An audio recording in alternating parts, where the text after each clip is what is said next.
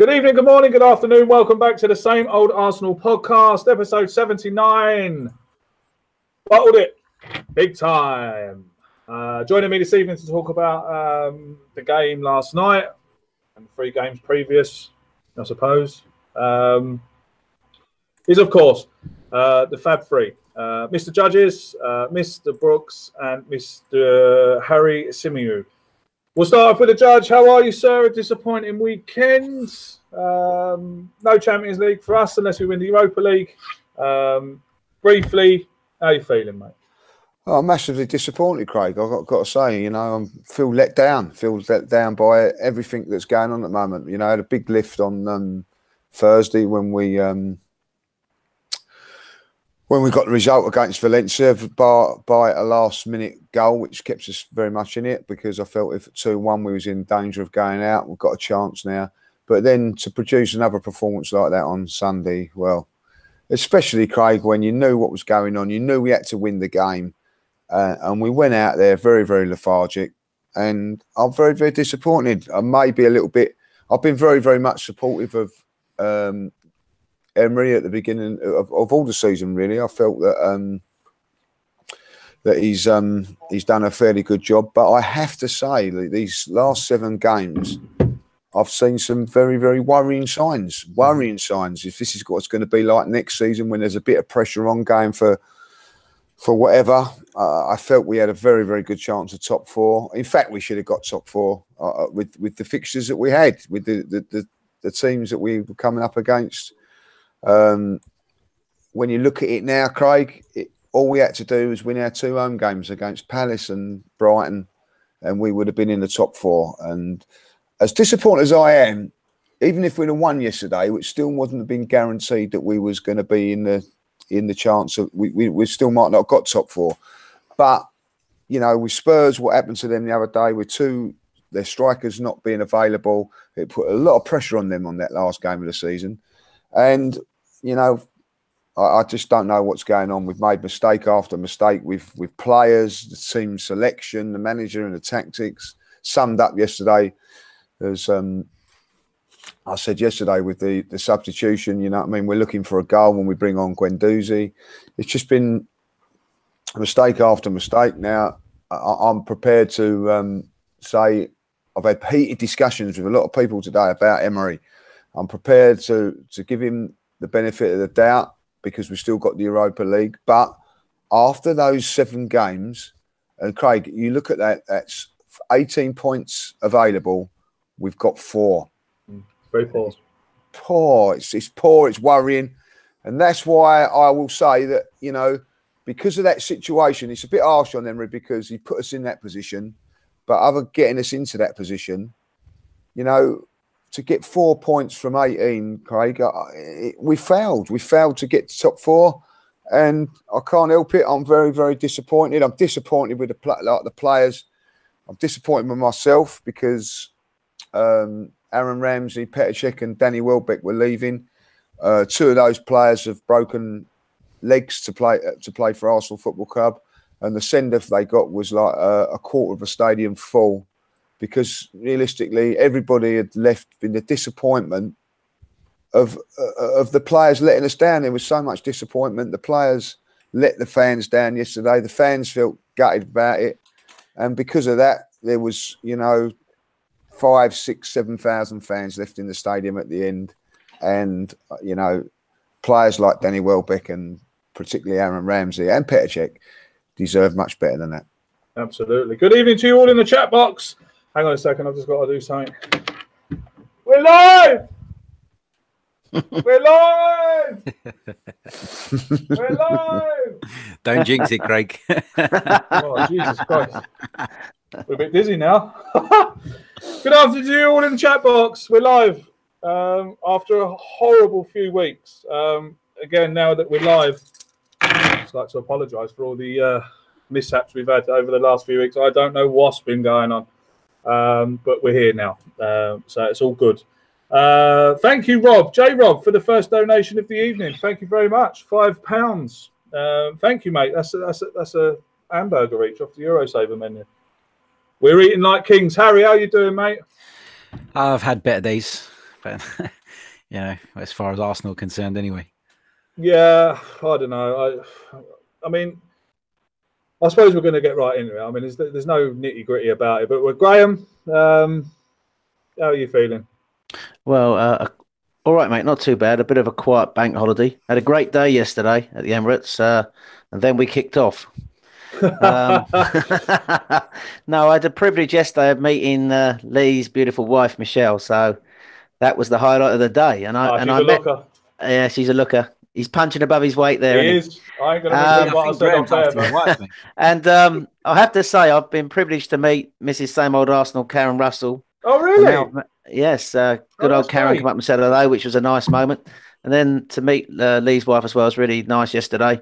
I think the less said about the football, the better, mate. Yeah, absolutely. I mean, look, let's get straight into it, right? Let's go to Harry first. Because I know you've probably been itching. I know you've done your own podcast yesterday, but I'm sure you're itching to get it out of your system. Now, I'm going to start off by saying Unai Emery comes to Arsenal, right? And we all sat around the table and we all said, yeah, look, it's going to take a while.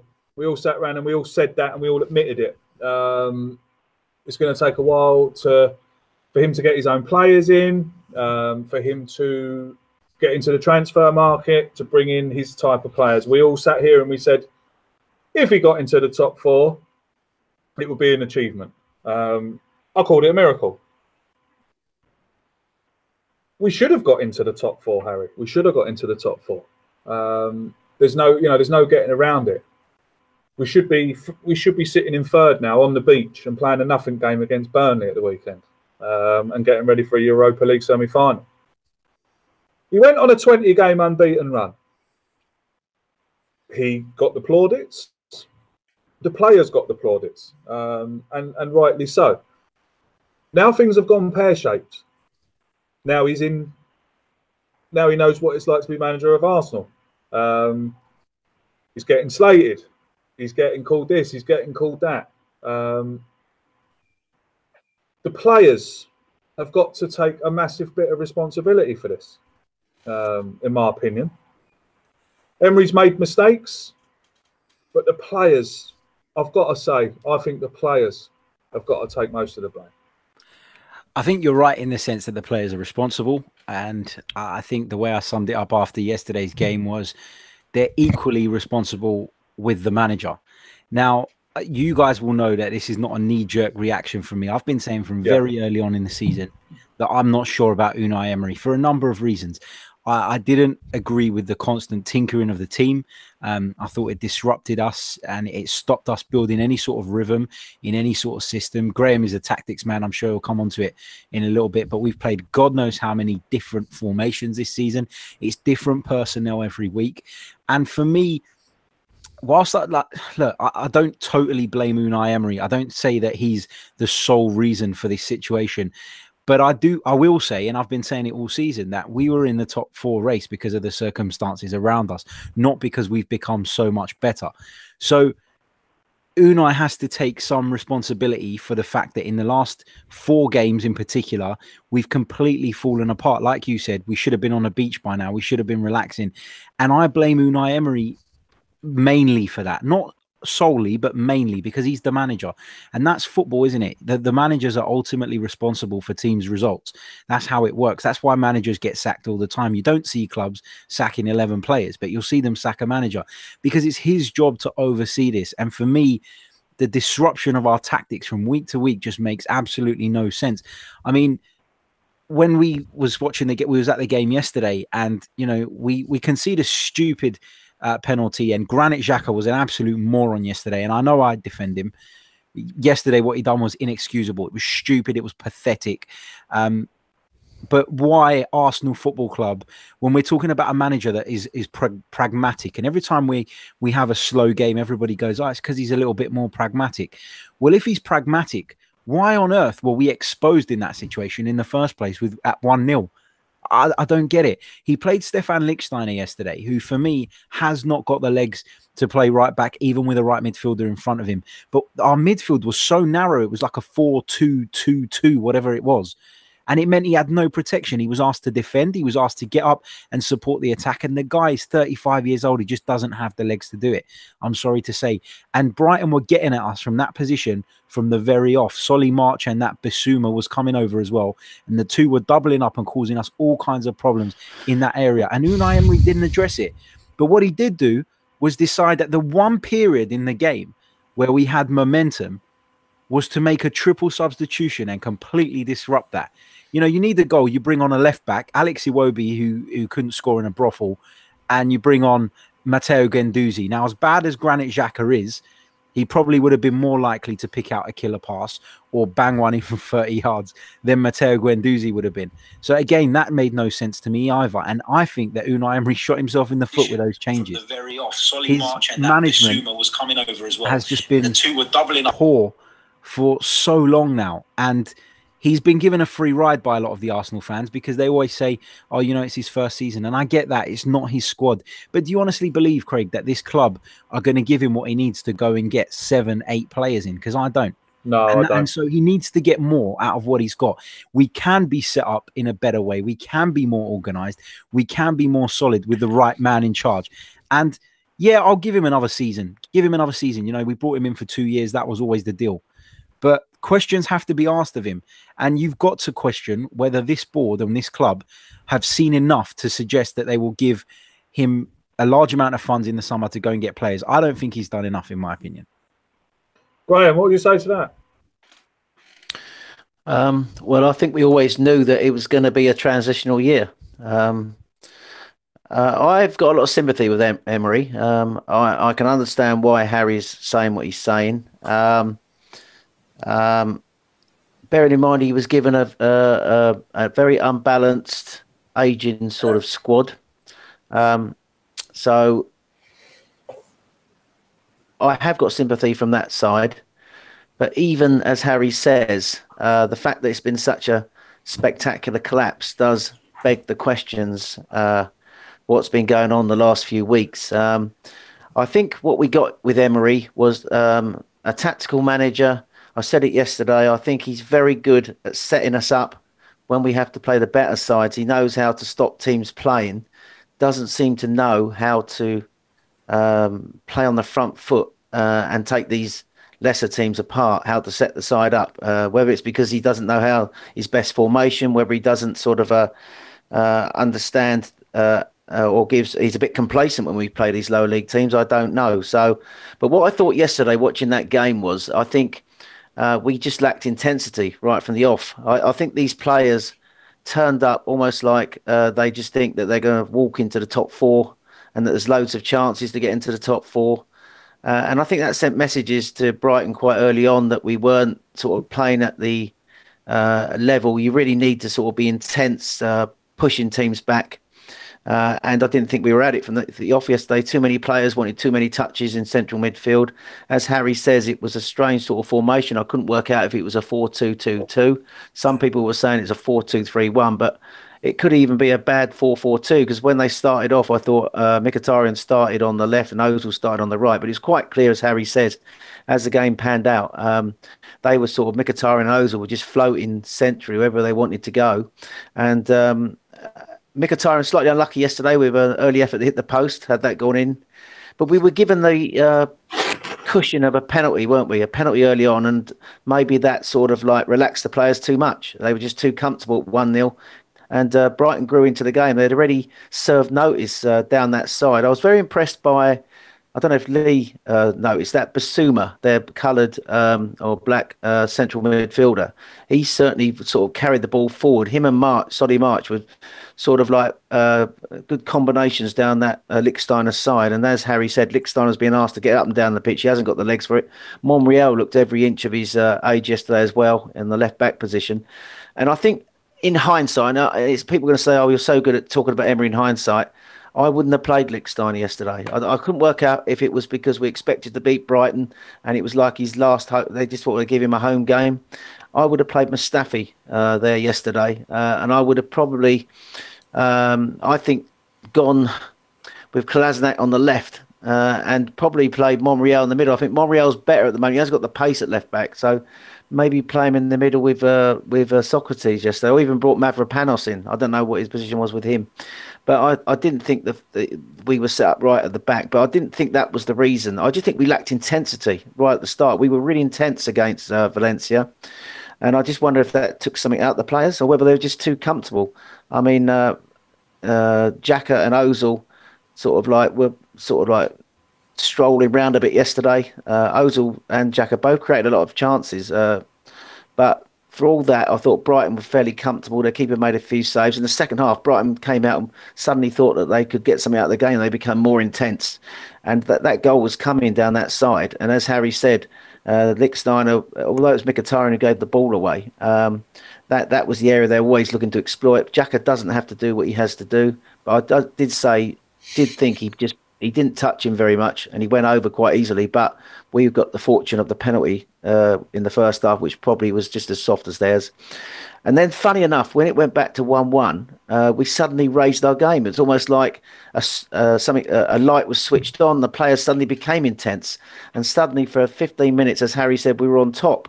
And then he made that triple substitution, which was absolutely bizarre. That took the whole emphasis out of our attacking play. And I have to say, looking at it yesterday, I was looking at that team and I thought Lee summed it up brilliantly in his interview on Arsenal Fan TV. We've come to the stadium and a lot of these players are just not good enough. And you have to say next season, if you're looking at players to keep, I'll just finish with this and let Lee get on with his rant.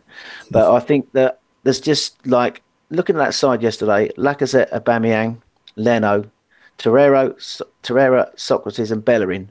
Apart from that, who would you actually keep if you're going into next season? You can't get rid of all of them. But Emery's going to be supreme pressure now to win that Europa League. He always felt he was brought in to win the Europa League. And I think we've been playing the last few weeks like we've been prioritising the Europa League. So that's the message I took out yesterday. Not good enough, not intense enough. We were intense against Valencia. We actually pushed them back with really in their midfielders' faces. But we couldn't produce it yesterday, and Brighton sensed it. And I have to say, just some stats on Brighton. They score 40% of their goals from set plays or from penalty kicks, and they got one yesterday. They've only scored one goal in their last 8 games. And yet yesterday, they got a draw at the Emirates. And they've taken 2 points off us this season. We haven't beaten Brighton home and away. Disappointing, not good enough. And I'll hand it over to Mr. Judges. Craig, can I just say one thing really quickly? Yeah. Just one thing that winds me up, that the excuse that I always You want me to go, Craig? Go. No, Harry's talking. Sorry, mate. Sorry, just 1 second. Sorry. Just one thing that really winds me up is everyone goes on about, oh, we lost Bellerin, we lost Welbeck, we lost Holding. I have some sympathy for the Bellerin thing. However, lots of our fans were talking about him not being good enough at the end of last season, and all of a sudden he's the messiah. Danny Welbeck was never anything more than a squad player, and Rob Holding is a rookie centre-back. So for me, to say that we've capitulated and we've not been able to achieve anything this season because of Rob Holding missing, it for me is ridiculous. I'm sorry. We're Arsenal Football Club. We need better than that. We need better than a rookie centre half. Just one thing, Craig, before Lee comes in, and I get what Harry's saying, but Welbeck would have done 2 things for us, right? One, he would have taken a bit of pressure off the front two, and you sometimes look at Aubameyang and Lacazette, whether they're playing on empty sometimes, because they're playing every single game. We could have rotated better. Welbeck could have come on. One could have been sacrificed in certain games, and Welbeck could have either played up top or could have played out wide. Welbeck would have offered us work rate in a wide position. We haven't got players in wide positions who work back well and sort of support the fullbacks. Welbeck would have offered us that. So, I agree with what Harry's saying, that they're not. He's not top quality. I think he could have done a job for us, and I think he's been a big miss. Lee, I sit you down at the start of the season and I say to you, 5th and a Europa League final. Would you have taken it? Yeah, of course. I think you've got to be honest about that. But then if you ask me that question with 7 games to go, then I would say no. What I would say, I think, just going on to the Danny Welbeck thing, I put a tweet out when he got injured and I said that'd be a big blow for us. And I got laughed at. You know, we absolutely laughed at about it. You know what I mean? He has been a massive loss to us because he does exactly what Graham just said there. He takes pressure off of the 2 forwards. We could have played him in different games. He also can play wide and give us pace and power and a width of game. If you would go back to the game against Fulham, he stretched all the defence, made them tired on. Come Aubameyang and Ramsey that day, and they had a field day. And I think that's been a problem. But I will say this. We had a chance to redeem that in the January transfer window with a loan signing if we couldn't sign anybody. But we chose to go down the Suarez route, so that's a mistake.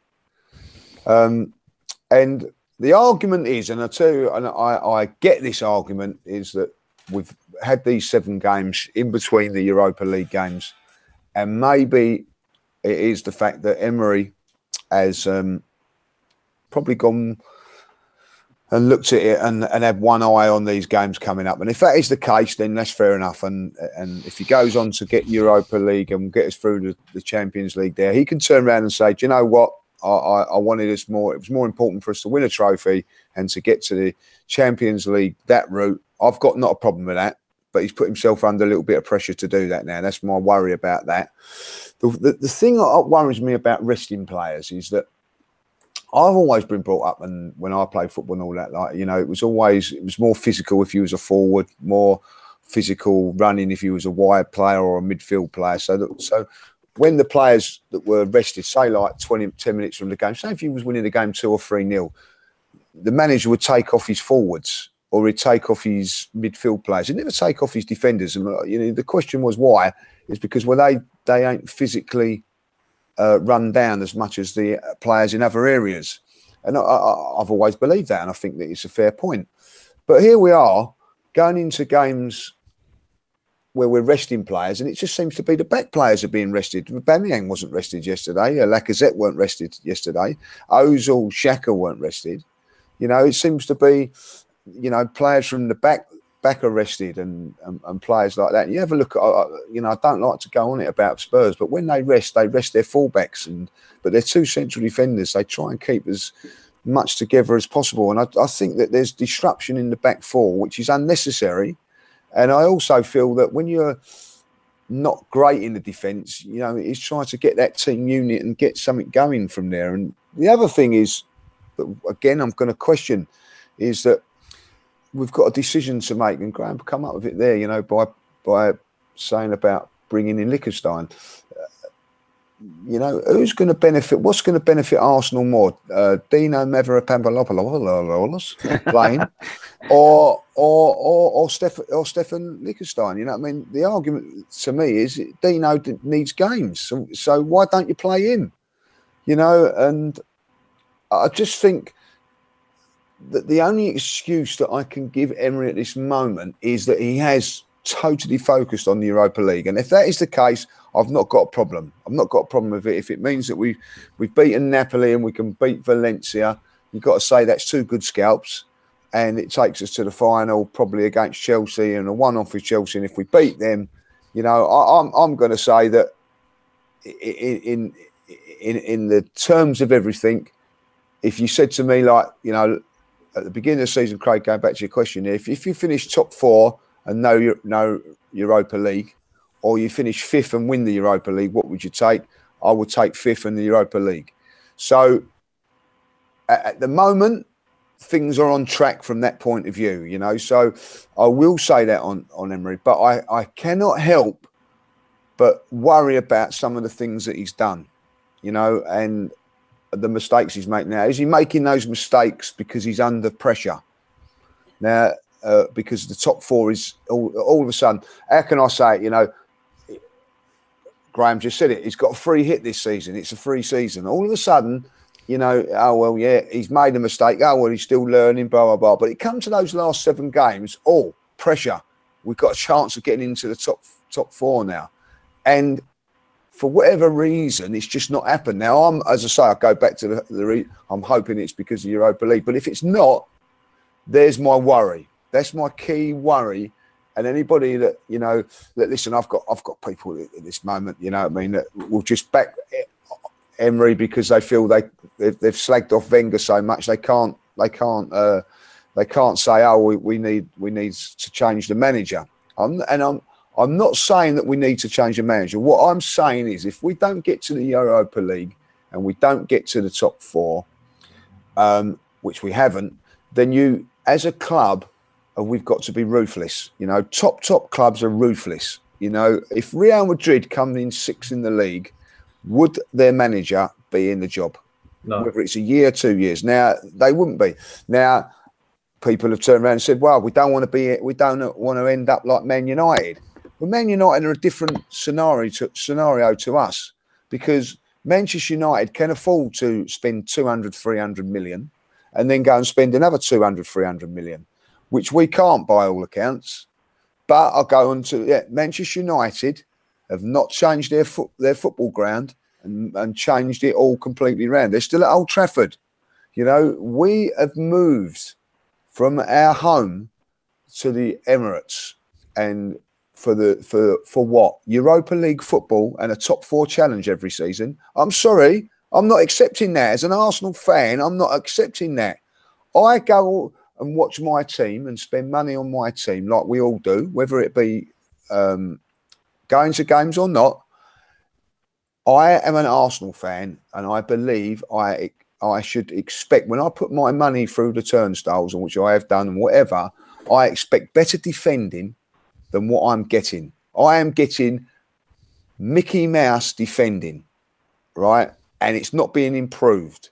And as a fan, I feel that I deserve better than that, Craig. I'm sorry. I deserve. And do you know what? What makes me feel that I deserve more than anything else? Do you know what? If we were still at Highbury and we was like we are now, I would not be half as bitter and as upset about it. But the fact of the matter is that they took all that away to say that we are going to be one of the best teams competing in Europe. And at this moment in time, we're not competing in nothing. You know what I mean? We're competing in the Europa League at this moment in time. Very much competing in the Europa League. I'm still here, don't worry. We've got a chance of doing well in that. But, you know, come on, guys. You know, people keep going, oh, you need 1 or 2 years to sort this mess out. You know, other teams don't have all of that. Chelsea were a couple of years ago in the Europa League. Or no, didn't even get into the Europa League. Conte came in and won in the league in his first season. There wasn't no one in Chelsea that's going to take him 2 or 3 years. It was done and dusted. You know, people turn around and say, oh, we don't want to be like Man United because we want to be swapping and changing managers and you're not going to get success. But on the other hand, Chelsea do it and they're still getting success. You know, Sarri's in his first season. He's got success because he's got into the top 4 and a chance of winning the Europa League. But Chelsea are in Champions League football next season. So as far as I'm concerned, their manager's done what he's been asked to do.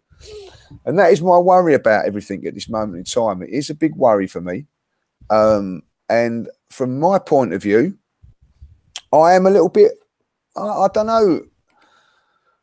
I don't want to slag off Emery too much. I don't want to criticise him too much. But when you look at it, I'm very, very worried about what is going on at our football club because of that.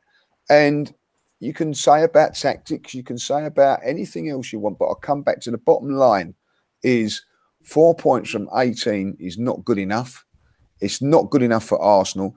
And when I ask people this question and I say to them, well, what, you know, about Emery and everything? Oh, yeah, but he's got more points and all that, like, you know, and that's fantastic. Yeah, we have. When we have challenged for the top 4, but ultimately we've not got into the top 4 like we didn't last season. But also, we keep conceding goals left, right, and centre, and nothing seems to be done about it, boys. You know what I mean? And that's my worry. I expected to see a lot better from us defensively this season, and it's just not happened. Bill seems to agree with you there. Thanks for the super chat, Bill. The real Arsenal died on the 7th of May 2006. We've never recovered since, with no captain or leaders. This is the price we've paid for modern football. That is another great point, Craig. Yeah. Captain. Yeah. You know, I've always said about that. We've never replaced Vieira. Different captain every week. I know we've never replaced him. We've said it before that the captaincy at this club is a complete farce. I think we gave it to Theo Walcott once because it was his birthday. I mean, you know, what can you say? But Emery's been there a year and he hasn't been able to recognise the captain of the club. You know, like I thought Koscielny's the captain. But to be honest with you, right, and I'll bring the two boys back in on this one. To be honest with you, I can't recognise a captain either. I know If Koscielny does it, but he's not Yeah, a captain, is he? Come on. exactly. We need another. We need another leader. Now, I put a tweet out the other day. Like I said, I'd give it to Lacazette. A lot of people agreed. More people disagreed, but I think that he deserves a go at it. And people are saying, "Oh, never give a striker the captaincy. Never give the striker the captaincy." They weren't saying that when Thierry Henry was captain. I think he deserves a go. He should, and people say, "Oh," I say that he shows fight, that he shows determination, that he shows, and people are saying, "Oh, I don't want players to do that." Of course, you want players to do that. It's not good. That's not why we should give him the captaincy. Well, I disagree. I think he's the only one that shows any kind of work rate, that shows any kind of care when he's playing. I just, and to answer your question, can he see? Well, why can't he see a captain? I can't see one. Harry, can you?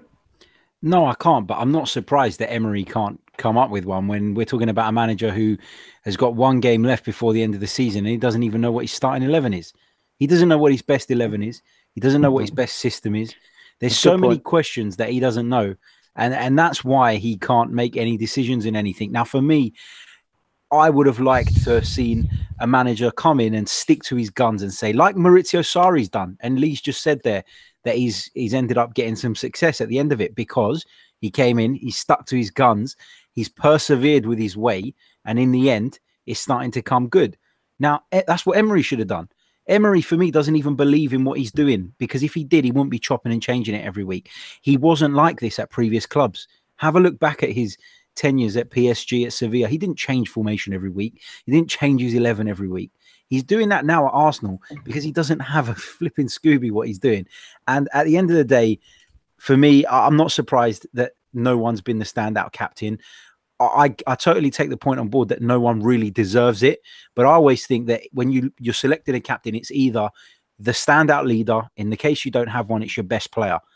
And Emery's done none of that. He's 1 week it's Xhaka, 1 week it's Ozil, then Ozil can't get in the team, and then it's Koscielny, and then it's Monreal, and then it's Cech, and it's just a mess. It's just a mess from top to bottom.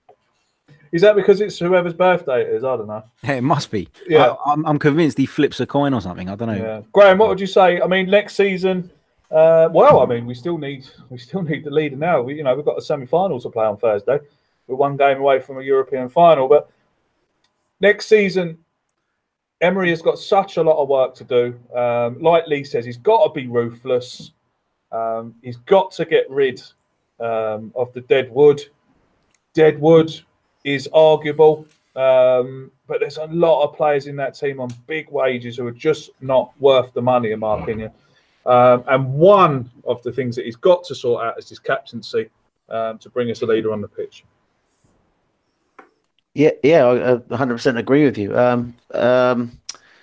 I think if you watch Unai Emery's press conferences, he always talks about searching for the balance between attack and defence. And I think this season, one thing I will say is that just coming back to Harry's point, first of all, about continually chopping and changing. And it's such a fine line, isn't it, between what we're talking about here? Because we used to criticise Arsene Wenger for continually playing a 4-2-3-1, always playing the same style of football, not changing. So, and all of a sudden we got a manager, and it's quite ironic, isn't it, that we got a manager now who chops and changes every week, and you've got the two new managers who've come into English football. Sarri sticking by his principles, playing the same way every week, possession based 4-3-3, and you've got Emery completely flipping. I think the reason for that has been a lot of the injuries that he's had.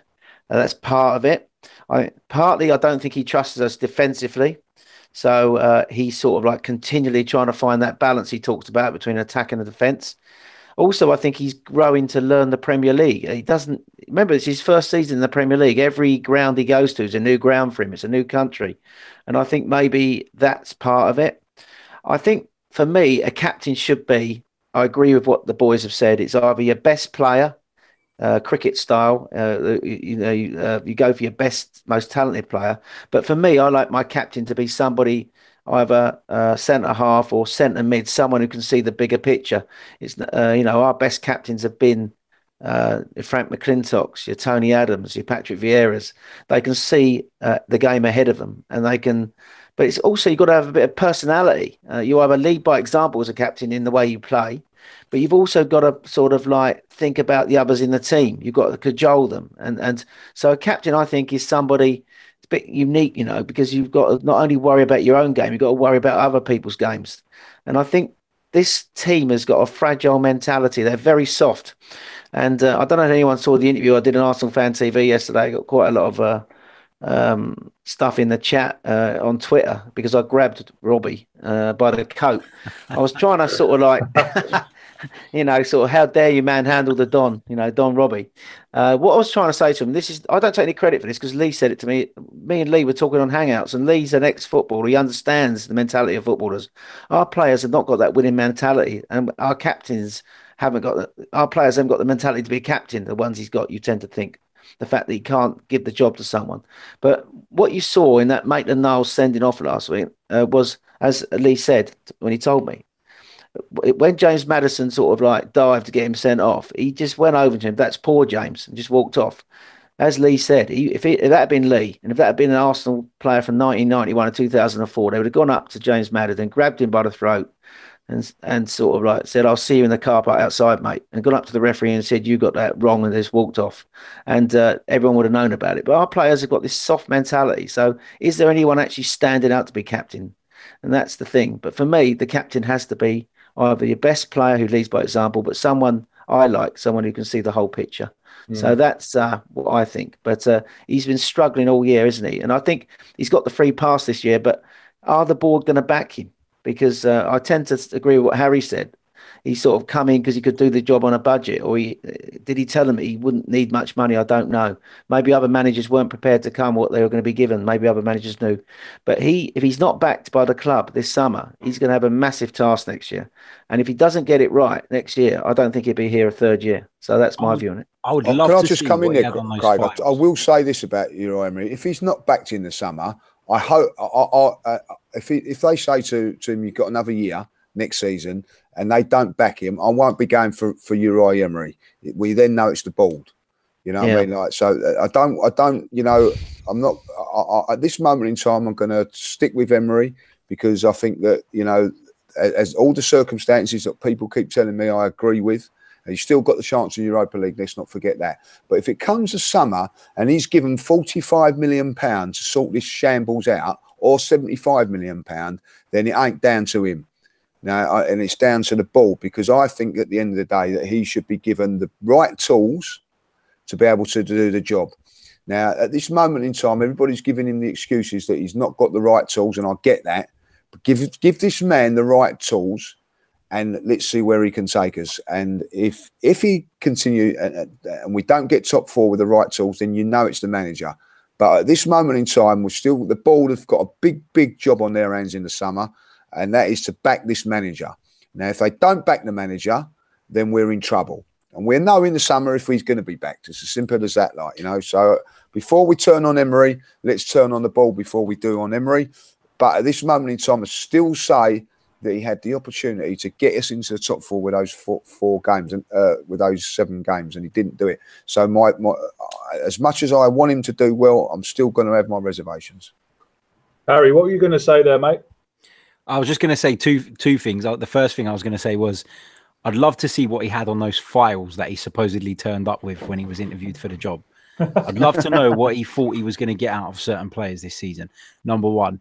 And number two, just coming on from Lee's point there, where he says that, if the board back him, we'll know. Is there not an argument, though, that the board will decide not to back him on the basis of what they've seen this season? And the fact that we were in a position to finish in the top four, we've completely cocked it up. They'll use that as an excuse to not back him and say, well, we didn't see enough. We didn't see enough from Unai this season to suggest that it was worth making that sort of investment. Graham, I don't know what you think on that. Is there an argument that could be the case? Yeah, I think so. I think it's a good point you make there. I think the tools he's been given, I think that I agree with what Lee said yesterday. I think that you've got a lot of players just not good enough. I think also I think modern football. I'll put this out in a tweet today. I think modern football is so structured now, so structured. Teams are set up in a sort of like a structured way that I think you can't just sort of play. You've got to sort of like be really intense, and you've got to have sort of like pace up front. That's the first thing you need. We have got that in Aubameyang, admittedly, but you also need to have intensity, work rate, players who work really hard in midfield and close down, which we haven't got. We've got too many players, too fancy dons in midfield who are very comfortable on the ball, who love to have stroke it around, but don't really bite into the tackle. Football's all about now, I think, physicality and pace and power. You've got to get in, win your tackles, transition play quickly, get it forward to your forwards. And that's no secret. Liverpool haven't won a trophy yet, as everyone keeps saying to me today. But the way they play football is the way to win football matches. You play the percentages, you win your tackles, you transition quickly up the pitch and get at fullbacks quicker when teams are unstructured and not everybody's set. And that's the way we sort of like play too slow. We're not quick the way we move the ball. We don't move the ball quick enough. Didn't move the ball quick enough against Brighton yesterday. They were able to get set quite easily. And I think that the players that Emery's got, I think, don't suit the way to win modern football matches. I have to say, that's just my view. I don't know if Lee agrees with that. Yeah, I totally agree with what you're saying there. Like, you can look at everything in there, and I agree what you said. You come up with a point earlier on, and I think maybe I've got to take this on board, and probably other people have as well. That the ones that are sticking up for Emery and all that, like that, perhaps he's got a squad that's not balanced properly. I think you said that, Graham, earlier on. It's not balanced properly, and he's not been able to probably get the players or get rid of the players that he's wanted to do. So, and in the answer, when you listen to that, I get that. Like, you know what I mean? So that's why I think that you've got to go on to the summer and see what happens from there. Yeah. But I just don't think, Lee, we've got enough runners in our team, enough athleticism, enough players who basically can take players on, like a Hazard, a Salah. That's what we lack, don't we? Without that, we haven't got. I look at the team. We play Mkhitaryan and Iwobi as our wide players at times, and it's certainly not happening. I'm not saying Iwobi is the worst player in the team, but he's not really a wide player that's going to take on players. I think at the end of the day, Arsenal are crying out for, particularly in games like yesterday, for somebody like Zaha that's going to just take on players and go beyond the line. So that you could. When have we got a player that can take on 2 or 3 players, drive from certain areas, from I'd say like final third, halfway into the box, and drive in past the box, get into the box, and then maybe get a penalty off it. We don't do that. It's all little passes, which is intricate, so it's a little bit easier to defend a bit. But if you've got, say, a Mesut Ozil doing one side of the coin, and then on the other side of the coin, you flip it over and you've got someone like Zaha taking on players and bombing down the flanks. Someone made up a point yesterday, whether you agree with it or not. Someone like, and I'm not comparing him to Zaha, but if Theo Walcott was still at our club, he would have probably suited the way Emery played, because he had that bit of pace and whatever. I'm not saying that I don't want to start going on to that, but someone of that similar ilk, he might have been able to do a job for us. You know what I mean? More than the other. Just one point before Craig comes back in. We've talked about injuries tonight, but I think the biggest loss when we went on this losing run has been Aaron Ramsey. Now, without a doubt, because he just found that sort of formation, that 3-4-1-2 with Ozil behind Lacazette and Aubameyang, and Ramsey in the pivot with Xhaka or Torreira, and Ramsey was sort of like making those third man runs, wasn't he, from midfield, which were unsettling teams, causing chaos. The only thing, though, Graham, everyone keeps saying that. Everyone keeps saying about Ramsey being a loss. No. Everyone keeps saying Ramsey's been a loss, and he has been. However, we are sitting here, or you guys are sitting here, defending a manager who chose to play Matteo Guendouzi ahead of Aaron Ramsey for the first half of this season. That's the reality. We're talking about Ramsey being a loss. But on the other hand, we're defending a manager who has chosen to select Matteo Guendouzi over him consistently. So where's the accountability for that? He was getting results, though, wasn't he? I'm not saying Guendouzi is the reason. Very good point. He was getting results, wasn't he? In the early times, in the early times, we were all sitting here, especially when we beat Tottenham. oh, what fantastic tactics, what fantastic substitutions. He changed the game. We were 2-1 down. He changed the game and come back and we won 4-2. He done it on plenty of occasions. And I hear what you're saying, Harry, but he was getting the results. Yeah, but Craig, if you look at those results when Guendouzi started, the games that Guendouzi started, we weren't getting results in the majority of them. Have a look back and look at the games that Guendouzi started. I think in the first 20 games of the season or something, he'd started 9 and we hadn't won one of them, or we'd won 1 or 2 of them. So okay. That's kind of my point. Aaron Ramsey is a huge loss, yes. But this manager why chose to leave him out for half of the season. I'm gonna probably, cause a bit of a stir here, but people yesterday are crying over Aaron Ramsey. I must have been one of the very few that wasn't. He kind of hit some form, but funny that he hits his form when he signs for Juventus. Yes, he's had a good season. One good season he had, and scored us 3 cup final goals, okay, or 2 cup final goals. Legendary goals, yes. Legendary player, no. I'm sorry. People going on to me. Oh, he broke his leg.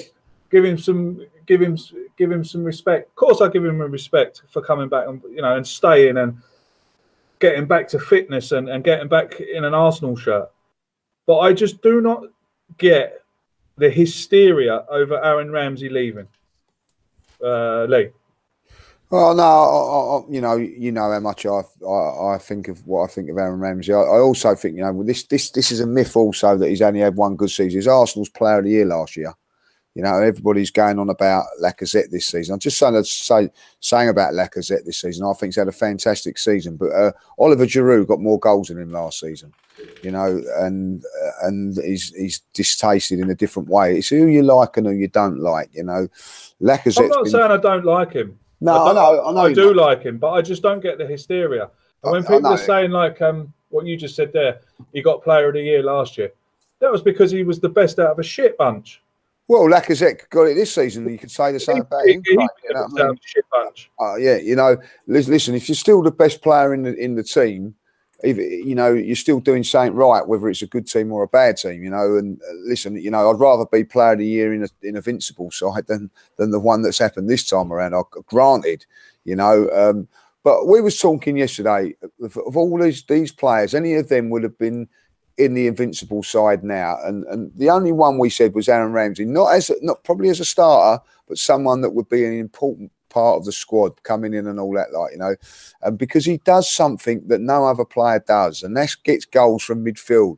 Have a look at our other midfield players and the goals they get, Craig. They're not up to scratch, and I also think with Aaron Ramsey, he's endured. He's got a lot of fans on his side this season because he signed for Juventus. He could have down tools, and he never did. He's put his body and soul on the line after that, and has produced some fantastic performances. And I do agree with what Graham's saying there. I think that it's no coincidence that this poor form has happened. Why he's not there, and this is no problem.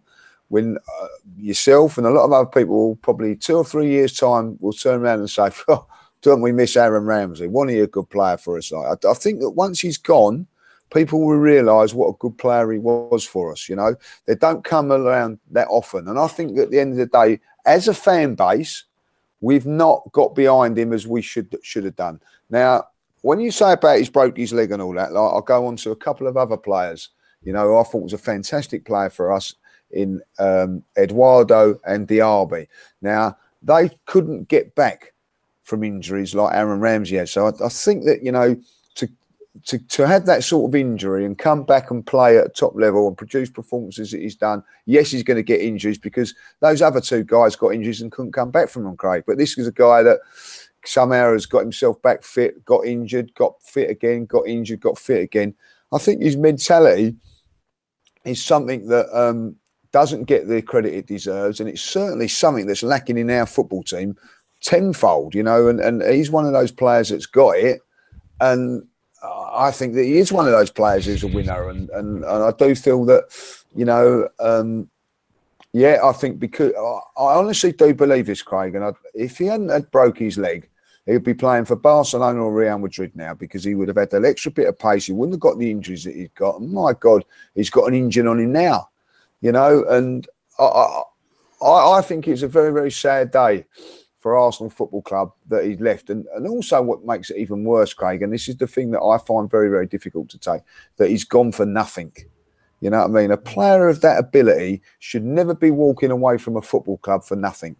And I'm you know, and it's not the first time this has happened to Arsenal, you know what I mean? And people will blame Wenger and people will blame Gazidis and all that, like, but there was an opportunity in January to sell him. And as much as I love Aaron Ramsey, you know, we weren't ruthless enough with it, you know, and it's probably cost us at the end of the day, because when it's really mattered, he's not been there when it's mattered, because he's been injured again. But that's another story. I just feel that, for me, Aaron Ramsey deserves a lot of credit. Now, I can tell you this now, people used to laugh at me when I said that I prefer to keep Aaron Ramsey to Mesut Ozil. Laughed at me, you know what I mean, thought I was on drugs. But I'll tell you what now, if you turn around and said, who would you prefer to keep, Aaron Ramsey or Mesut Ozil, there'd be a lot more for a higher percentage for Aaron Ramsey than what it was back 2 or 3 years ago. Craig, also, just on that Guendouzi thing, I've just looked it up because there was a stat that I saw back in whenever it came out. It was on just before Christmas, a few days before Christmas. Arsenal, on average, at that point in the season, were gaining, on average, 1 point more per game when Matteo Guendouzi wasn't in the team. So okay. that's what I'm saying. It's all good talking about, like, sort of, you know, Ramsey being a miss now, but this manager chose to leave him out of the team for the first half of the season. I think, Craig, aren't we only nitpicking now because he's had a bad 7 games? Because he's had a bad 7 games. We haven't qualified for the top 4. No, I've been saying this all season. I know you have, but there's a lot of people nitpicking him now. Oh, he should have done this. He should have done that. He didn't do this. He didn't do that. These people weren't nitpicking Unai Emery when he was on a 22-game unbeaten run. People were putting up pictures of him. I mean, there's people on Twitter now who are calling him obscene names, right? And during the 22-game unbeaten season, they're putting tweets up saying, my manager, his tactics are beautiful, my manager. And now they're calling him this, that, and the other. I mean, what is it? This fan base is so bipolar. It's unbelievable. That I agree with. Don't you think all football fans like that? Look, the one thing, coming back to the Ramsey debate, I'll say one thing, and that was when Emery started at the start of the season, he saw Ramsey as the pressing number 10, when we all know he's a third man running midfielder. So I think he was still not really knowing how to play his players in the best position at the start. That first game against Man City, he played Mkhitaryan and Ozil out wide. Ramsey pressing from the front in the 10. So when you say Ramsey chose Guendouzi over Ramsey, it's because he wanted Ramsey to play at 10, pressing from the front. So that's was how he chose to play Ramsey at the front. But that wasn't working so well with Ramsey pressing from the front. I'm not saying he can't press, but his best position, we all know that, is in a midfield 3 or in a midfield pivot. And so essentially he's been mismanaged. Yes, well, yeah, possibly you could argue that. So I think Emery was getting to know the players, wasn't he? Getting to know. He knows. I don't think he's got the players at the moment. I don't know if you boys agree, to play the style of football he wants to play, and that is the real problem for him at the moment. I think he was trying players out in certain positions, you know, and because that's the formation he wanted to play. I don't know if you noticed also, we early in the season we were pressing high up. The games now we don't press. We were playing more out the back at the start. We're not playing out from the back so much now. Petr Cech isn't even playing out from the back at all now. He's probably said to Petr Cech in the Europa League now, just hoof it down the field, because last week against Valencia, I think he completed only 3 of his 17 passes. So I think he suddenly realised as the season's gone on, he hasn't yet got the players to play that he wants to play. He tried to play like that at the start. And I think slowly but surely he's been experimenting, trying to get players in the position where they are most effective. And with Aaron Ramsey, I think at the start he played him at number 10, pressing from the top, and then he put him back into that sort of central midfield, and that's where he's produced his best form this season. And we talk about stats there. When Ramsey, Ozil, Aubameyang, Lacazette played in that front 4, in that 3-4-1-2. When he got the players set up in the shape that suited the players he had, it was working. So I feel a bit unlucky, a bit disappointed that the injury came at such a bad time. He's lost players to injury at key times. Bellerin was doing wonderfully well on that right-hand side with assists. He lost him to injury. Holding was coming on out the back. He lost him to injury. So I think as much as I can understand what Harry's saying, that we are Arsenal Football Club, we're bigger than just various players, he has had blows where he's lost players at key times when we've been playing, Bellerin after the good win against Tottenham Hotspur. And then all of a sudden he lost Holding, and then we went into that losing sequence away from home where he didn't have any centre backs. He was only playing Xhaka at centre half. So I have some sympathy for him there. I think he has mismanaged these last few games, and I think that's where Harry, I think, has a valid point. That the way that we've sort of capitulated, questions have to be asked. There's no doubt about it, because I didn't see us being in this position this year to get top four, but having been in the position to get it, it now beggars the question: how did we fall away so spectacularly? How do we only take 4 points out of 18? I think those are why the fan base has turned the way it has. Yeah, but also it's turned, Craig. But it shouldn't be abusive towards Emery. No. That's the problem. That's the problem. It is. With us. It has. I mean, and it shouldn't. You've got like Harry has come out and has got fantastic.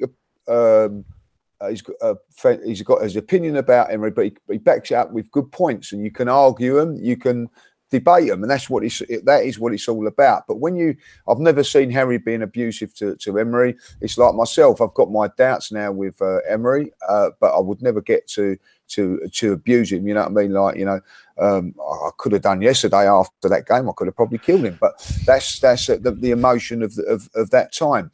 But for us to start banging on and going on and that is that the reason when I've not had a go at him when we was getting 22 unbeaten, because me and Claude had a fantastic talk about this on the way to the pub yesterday after the game, is that when you're winning games, the cracks were there.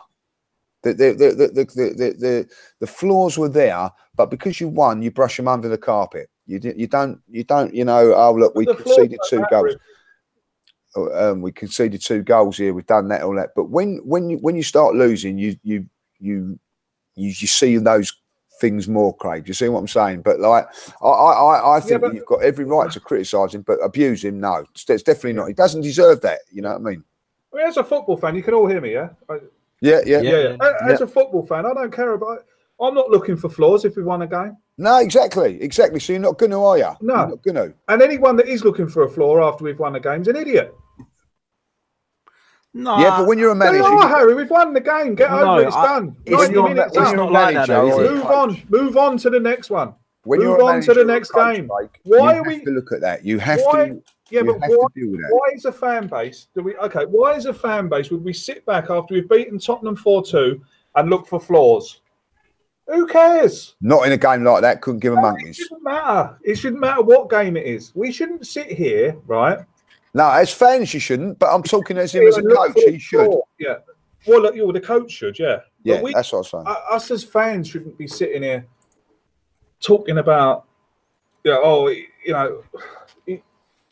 suppose it depends on the situation. I mean, if we've lost a game, then yeah, we should be sitting here looking at the flaws. But if we've won a game, we should be sitting here talking about all the good things that happened. No, but football fans. When you look at yesterday's game, Craig, you know what I mean. The emphasis should have been. This is how I see it as a coach and as a manager, and that, I looked at the bigger picture. We needed 3 or 4 goals yesterday to just keep our goal average in a good position. If it meant that we drew the last game and Chelsea won or Chelsea drew or whatever, we just went out there with no real game plan, no real emphasis, no real energy, and that's why I think fans have been a little bit critical, because I've had people saying was going to win 5 or 6-0. We know that's not going to happen all the time, but that was the key yesterday. That it wasn't quite what everybody expected, and you're right. Listen, if Arsenal win a game, I don't give a monkeys whether what's happened. It's all about winning,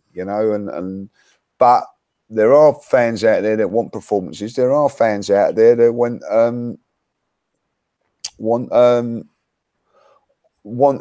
the whole package, if you like. You know what I mean? So that's how you have to look at it. I want the whole package, but I just don't think we should be so. What's the word I'm looking for? I don't know. I can't.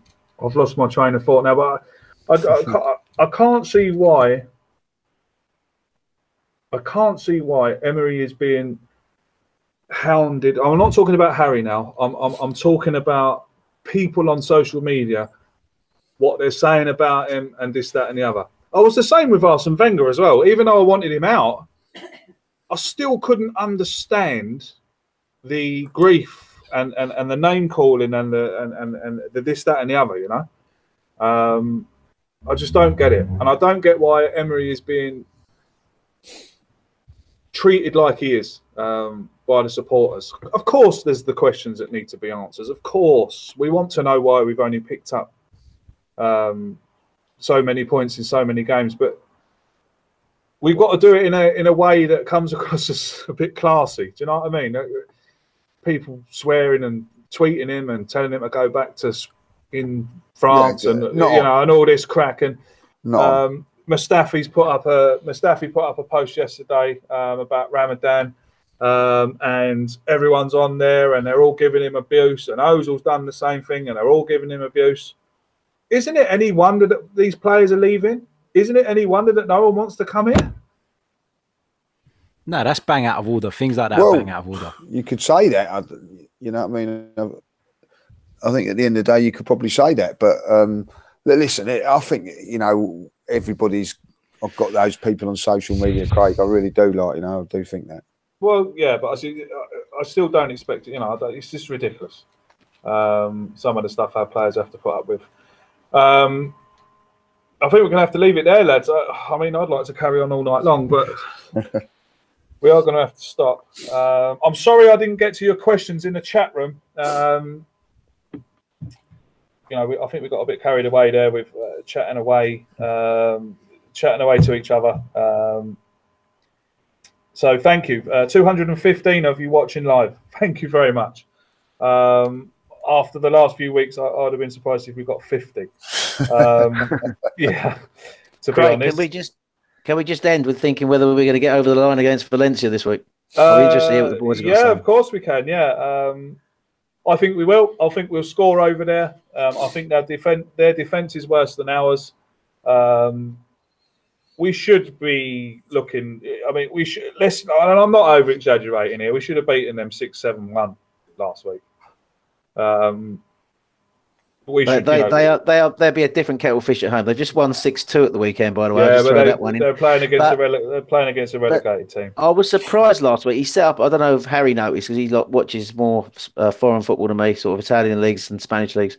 But I thought they'd go with a 4-4-2 last week, but they were more conservative. They went 4-5-1. They lacked intensity in midfield last week, Valencia. But if they get an early goal in that stadium, that's when the pressure is going to be on, isn't it? And we'll find out what we're like. We'll score, though. I think we'll score. Yeah.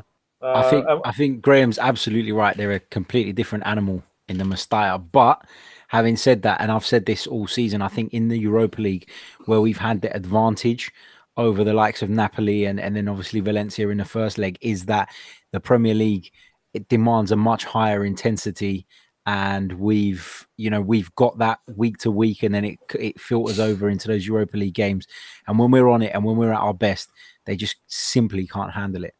But we're going to have to defend those set plays better, Harry. They are. I mean, this zonal marking and sort of like playing the high line, looking for offside. I mean, we saw the way we conceded at the Emirates. We conceded 7 goals in 4 games from set plays. The way we defend set plays, they're going to notice that's our weakness, and they're going to be pinging balls into our box. And they've got tall guys, haven't they? So I think we need to defend these set plays better. I'm confident. I think we'll win. Manchester City are 1-0 up.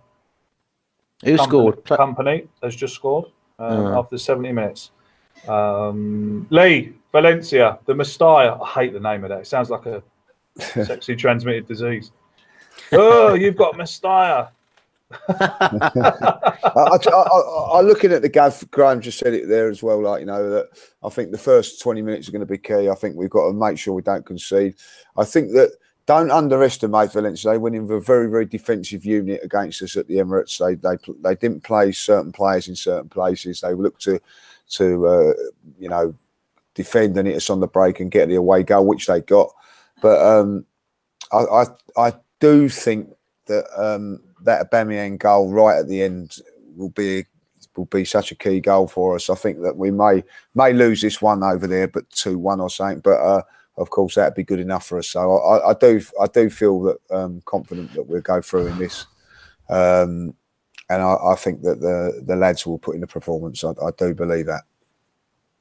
Okay, just while I've got you all here live, like I say, I'd just like to.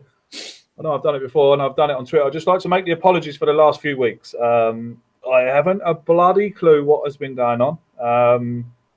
I mean, even tonight, this hangout is not working properly, even though you can all hear us. Unfortunately, Lee and Harry can't hear each other. So I'm not too sure what's going on. Though, isn't it? It has worked very well. But apparently this is something going on with Google. I've spoken to a few other podcasters and they're having the same issue. So hopefully Google will fix that. And, you know, we can get back into the swing of things. But thanks very much for sticking by us. I really appreciate it. We got the FBAs at the end of the week on the 9th. Unfortunately, due to working and this, that and the other, none of us are going. The Arsenal being on as well don't help. Yeah. And the Arsenal playing as well, yeah, that don't help. You know, I mean, look, we appreciate everyone that voted for us highly. Thank you very much for getting us into the last 15. That in itself is a massive achievement. We've only been going for 2 years, so you know, to get into a list of people that have been podcasting for years and years and years and years, it's a massive achievement and one I'm very proud of. But like I always say, we're nothing without you lot. So as long as you're still here, we'll keep doing it. So yeah, I mean, look, there's over 200 of you in the live chat, over 200 of you watching. If we keep getting those numbers, why wouldn't we keep doing it? So yeah. So thank you to you all. My thanks to Harry. Thank you very much, mate. Thank you. Cheers, Harry. Nice talking to you. You too. Yep. You can't even hear me. Yeah. My thanks to Graham. Thank you very much, mate. Cheers, yeah, pleasure as always, Craig. Good. And of course, my Ant to my Deck, my Laurel to my Hardy, my hair to my no hair. Lee Judges. Thank you very much, sir. It's been a pleasure. I really enjoyed it. Like, it's good. Yeah, it's good. It's a bit of therapy, isn't it? It's a bit. Yeah, it is. It does make you feel a lot better afterwards, like, you know. So hopefully we can, you know, we'll rock on Thursday and we'll get into the Europa League final. Look, just before I go, it's not all done yet. It's not all done yet. Yes, we're all disappointed that we haven't made the Champions League through the league positions. But look, we've still got a chance. We're still 2 games away. I know on Twitter I've said that I'm not too sure, do I want us in it? I still stand by it. But I know a lot of you want us in it. It's not over yet. We can still get in the Champions League via the back door. So until it's over, it's not over until the fat lady sings. And until she does, see you all soon and up the Arsenal.